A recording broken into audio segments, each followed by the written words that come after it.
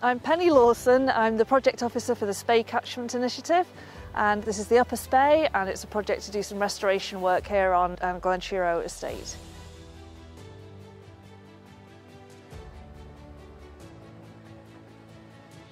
We have a lot of wildlife here at Glenshiro. We have a lot of wading birds, including oyster catchers and lapwings.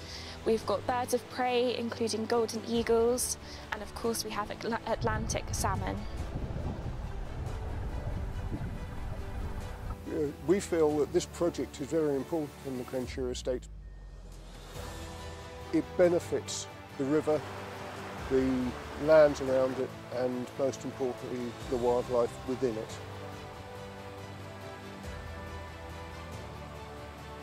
So we chose this location for habitat restoration because there's a lack of bankside vegetation and trees here, and we know now that that's a really important factor for keeping the river in good condition and providing the right kind of habitat. So what we're doing here is putting what we call large wood structures into the river, which are felled trees with the root plates attached.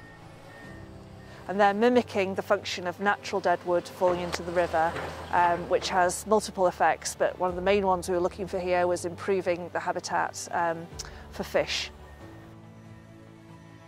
It also creates changes in flow pattern, so that we move away from a monocultured system of water travelling through this environment. It's broken up.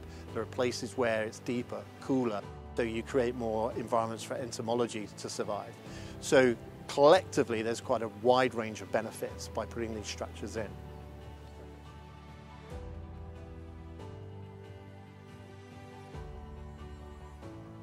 So funding's always a major factor in doing projects like this, and in this case the project was funded through Nature Scott's Nature Restoration Fund. It's ideally set up for doing this kind of project, and we couldn't have done it without that source of funding.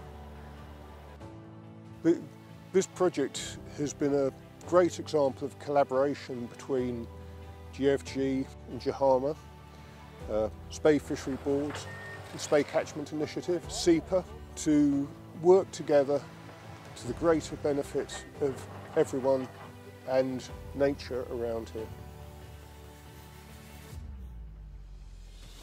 We're hoping to see some positive changes really quickly. In fact, just a few months after the large woody structures were installed, we can already see pools and gravel deposits forming around them. We'd like to see that continuing so we can get really good quality habitat in the river. And ideally, within the next decade, we'd expect to see a big increase in the number of juvenile salmonid fish, so salmon and trout being produced from this area, but also to see benefits to the other life in the river, including the invertebrate population, that increasing, and general improvement in the landscape and the habitat quality in and around the river.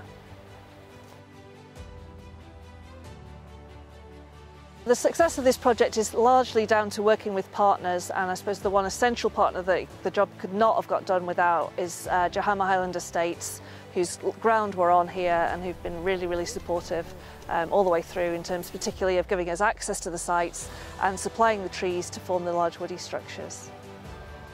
So if anybody did want to find out more about this project and how it progresses, we're on social media, Spey Catchment Initiative, and there's also information about this and our other projects on our website, which is speycatchment.org.